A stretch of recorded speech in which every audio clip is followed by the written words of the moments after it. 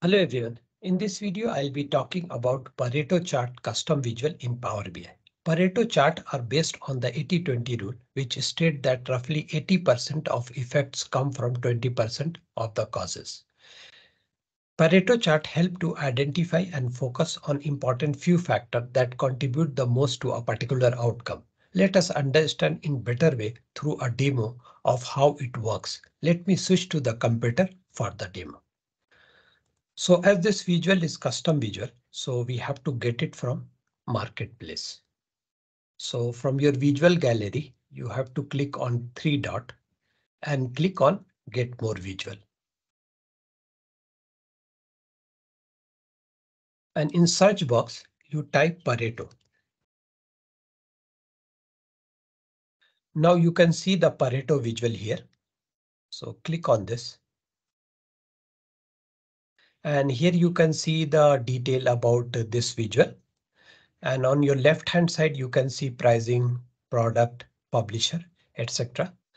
And as the price is free, so you are free to add to your report page. Click on add button to add this visual to your visual gallery. So as I have already added this visual to visual gallery, so I will close this window. Now in your visual gallery, you can see here the Pareto visual. To add to report page, just click on this visual.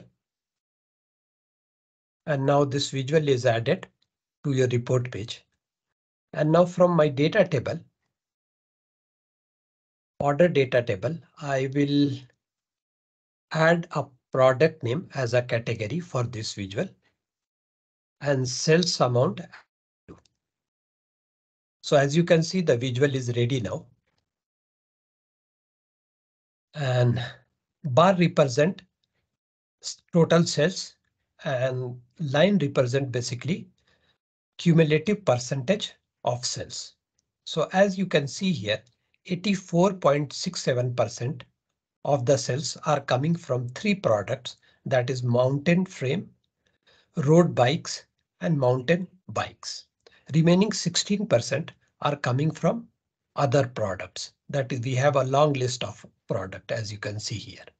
So that is the reason it is called 80-20 rules. Now let me do some basic formatting for this visual. So let me go to the formatting option. And if you want to change line color, you can change. Let me make it red color. And in the percentage text, I can also make it in same color. So as you can see. Now in the axis, I will change the unit to make it in 1000. So as you can see, the unit is in 1000 now. And in the bar, you can also change the color of bar. So I will not change all. I will only change for one bar. So this color is changed now. Now I will go down. And if you want to change the level color of font size, you can do it from here.